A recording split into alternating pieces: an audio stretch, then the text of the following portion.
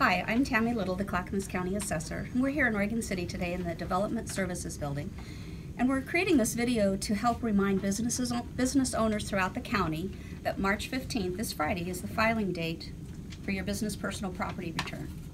Lynn, our appraisal manager, can you tell them who we sent these returns to? Sure. Hi. We sent approximately 11,000 returns out to businesses within Clackamas County. So any business that is currently in our system that we know that they're working and hopefully thriving in Clackamas County we sent a return. If you're a new business in Clackamas County, you also need to file a return and can get that return on our website. And Liz, could you tell them what they would be filing, what kind of inventory we need listed? Sure. Anything that you use in your business, typically computers, office equipment, furniture, heavy machinery and equipment, medical supplies, basically anything that you use in your business. What about a filing extension or penalties they might incur? Well, there are no extensions by statute in the state of Oregon. March 15th is the deadline, so we need to make sure that the returns are in by that date.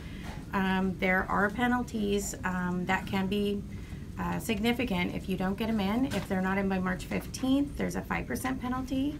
If it's not in by after June 1st, there's a 25% penalty, and after August 1st, there's a 50% penalty. So it's really important to get your returns in on time.